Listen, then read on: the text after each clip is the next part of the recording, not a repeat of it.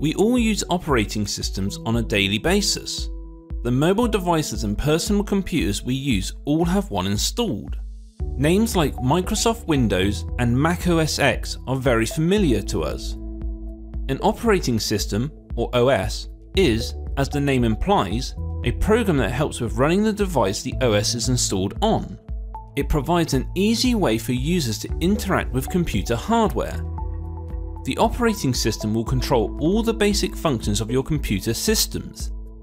For example, it organizes all of the data on your storage device into files and folders. It gives a user interface so you can easily input data, and it ensures the application software can run. Without an operating system, your hardware wouldn't know what to do and you wouldn't be able to give it any commands. When running several different applications at once, the operating system also plays an important role in managing your system's CPU in order to allow this to happen. Every application you have running needs to be assigned some processing time. This is made more complex because processors only perform a single task at a time. Well, single core processors anyway. The operating system will assign small amounts of the processor time to each application though, and this happens so quickly it appears they are running simultaneously. This is known as scheduling.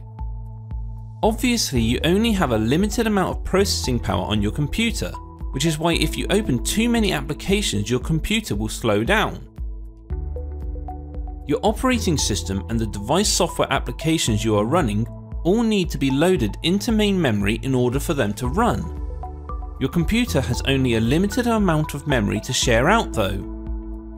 It is the responsibility of your operating system to assign memory to each of your applications running in order to allow them to run, as well as the deallocation of the memory when the application is no longer in use.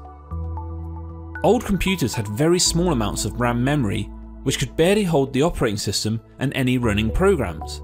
So operating system developers came up with virtual memory. The idea was that the minute any data loaded into RAM stopped being used, these contents were immediately swapped into a file on the hard drive called the page file. This means that the RAM was freed up for further use. This copying into a file would happen automatically and would be managed by the operating system. If this data was required again, the data would be loaded from this file back into RAM. So, the operating system is a program that allows a user to interact with computer hardware. The OS will divide the CPU processing time between different applications, allowing them to run multiple applications at once. The operating system will manage memory, reclaiming unused memory after a program is shut down. Virtual memory is an area of the hard disk drive that is used when your RAM is full. This involves some unused data in RAM memory being swapped onto the hard drive.